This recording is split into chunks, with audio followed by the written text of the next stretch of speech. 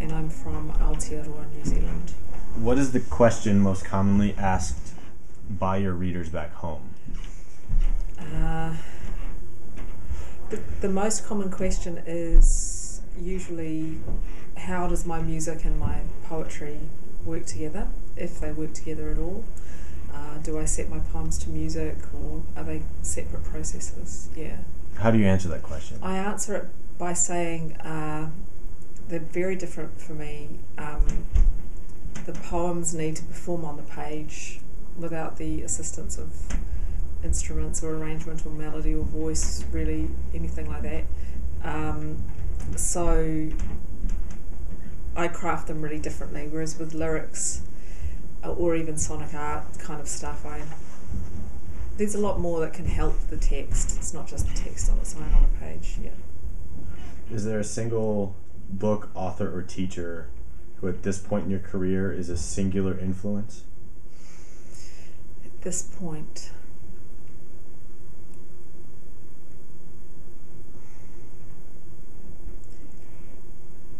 I think for my whole writing career up to now, Bill Manhire, who is New Zealand's kind of, he was the first poet laureate. He's a really important figure in New Zealand poetry.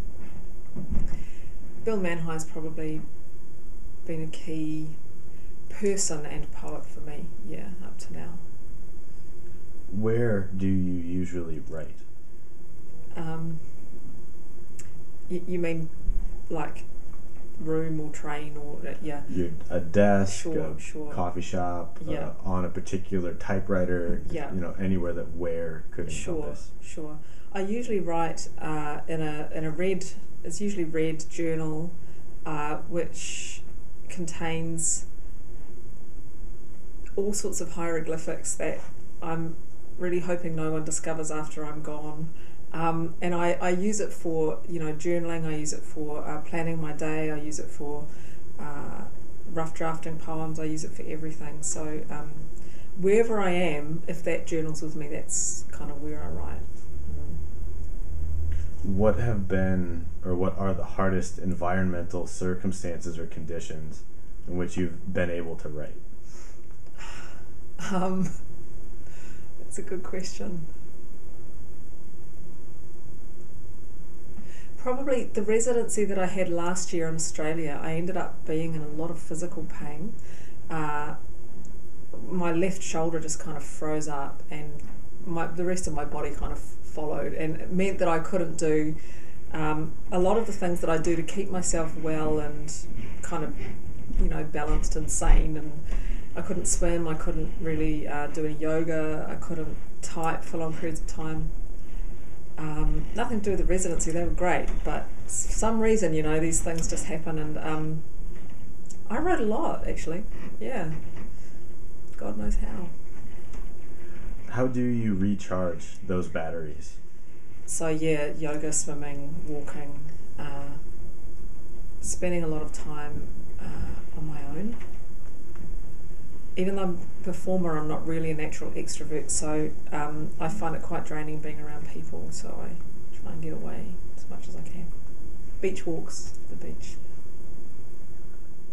If you've been able to find one, I guess, what is your favorite quiet place in Iowa City? The room where I'm staying, it's beautiful. Bostic House, it's a restored, 100-year-old building, and I just really love it. I'm going to miss it. What has most surprised you here? How social I've been. I just don't get out much at home. And here, everything's so close, and I've just really loved all the other writers. So I've been out, practically every night, and I've really enjoyed that. Yeah. Out of your time here, can you imagine anything specifically from this time finding its way or leaking its way into your work? The landscapes, without a doubt, and the things that I haven't seen and haven't heard, which are a lot of the native stories and indigenous stories from here. So kind of the same thing happened in Australia. I created a character, kind of a global indigenous character that wanders around misbehaving and acts as a kind of a muse or conscience or court jester. Yeah. So I've carried on writing in her voice since I've been here. Mm. This is one I asked off script recently. Is there any part or any piece of writing, anything, any text that you've never in the end been able to find a home for? Yeah. Yeah. You mean like in my work? Yeah. Over the years? Absolutely. Yeah. A story about my father's childhood in an orphanage in the South Island, which grows more and more pressing for the telling every day. You know, he's 74. He's a very lively guy, but I just can't work out where to put it or how to put it. Yeah, it's a hard one. No clarity whatsoever has come for me about this while I've been here. Last question. Who is a writer?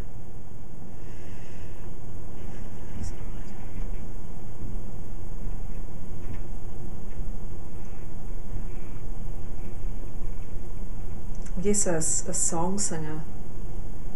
Yeah.